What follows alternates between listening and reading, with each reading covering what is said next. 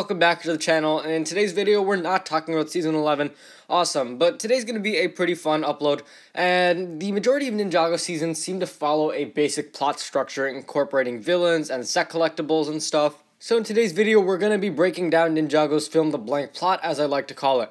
So here is, and if you notice the Mad Libs logo on the thumbnail, kudos to you. Basically, you could just fill this in, and I encourage you to post your wacky creations down in the comment sections below. And even if you have any serious ideas, just post anything you want down in the comment sections below, as long as it's appropriate and all. The ninja are doing activity when suddenly villain comes and attack them. They want the number artifact in order to plan. The ninja try to get the items before the villain does, but lose, and the villain's plan is executed. Just when all seems lost, the ninja save the day by action. Hooray! So let's discuss the first blank. The ninja are doing something. This something is generally emphasized in the first episode of the season, and in most seasons it usually doesn't really fit into the plot, seems to be pretty forced into it, and it just doesn't work naturally. Examples of this include the ninja becoming famous in Season 6, them becoming teachers in Season 3, or in Season 11, them suddenly becoming lazy.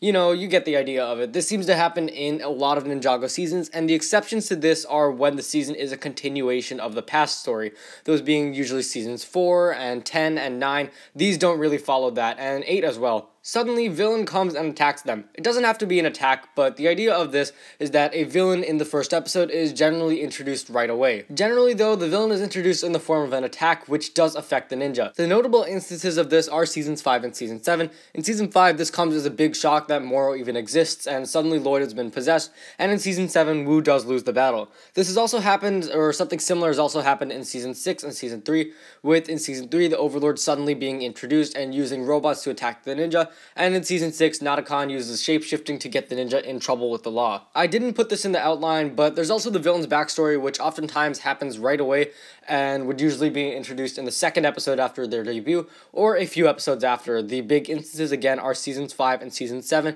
and then you also have Season 11 with Asphira's backstory being introduced a few episodes later. The next sentence, they want the number of artifact in order to plan. This is where our set collectibles come into play. In every wave, there are a few artifacts or pieces that are scattered throughout the sets, and it encourages the buyers to basically collect all the sets so that they can have all the collectibles.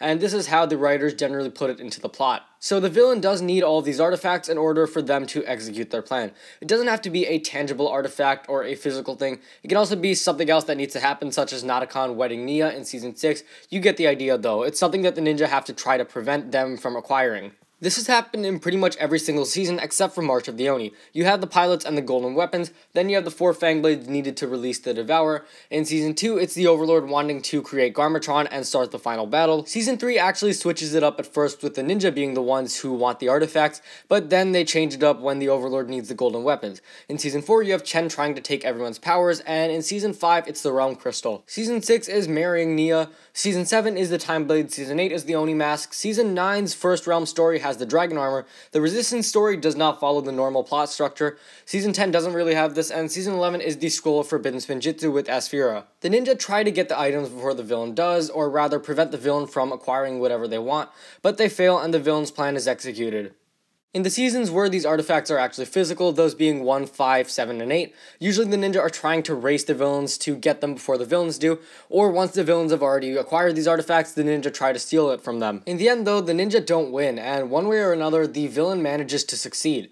In Season 3, the Overlord becomes the Golden Master, Garmadon gets brought back from the dead, the Preeminent comes to Ninjago, the Great Devourer is released, etc. Also, after this event, the artifacts are generally never used in the series again, and are thrown into the void of things that will never return. And the last part of our plot template, just when all seems lost, the ninja saved the day by doing something. Hooray! This is the part of the template that I don't like, because the villain's plan here is supposed to be invincible, there's not supposed to be a way of defeating it, but the ninja magically finds something to do, and everything is fine after that. Consider the following.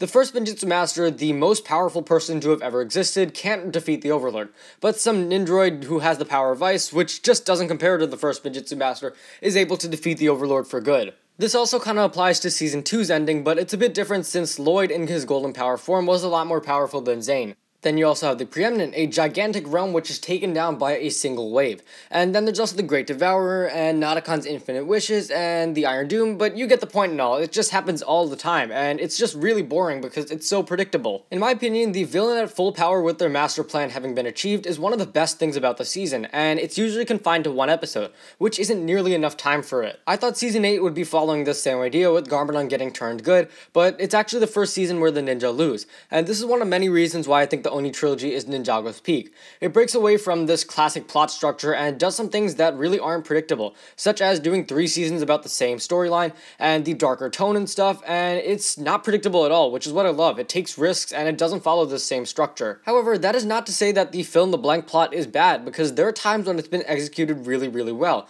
and those instances would be seasons 4, season 5, but there are also times when it's not executed well, such as season 7, and I would like to see Ninjago try to break away from this plot more. Season 11 has been doing a good job of this, especially in the Ice chapter. The Fire chapter was kind of sticking to this, but the newer seasons have been doing a great job of breaking away from this classic plot structure, and I really like that. So I hope that they will continue to do this and try out new ideas. Anyways, that'll wrap up this video. Feel free to fill in the plot structure yourself and post your own crazy ideas down in the comment sections below. I'd love to read them. But yeah, thanks for watching. If you guys enjoyed, be sure to leave a like, subscribe, and share with anyone ever you know. Post your crazy creations down below and your thoughts on my video, and I will see you next time.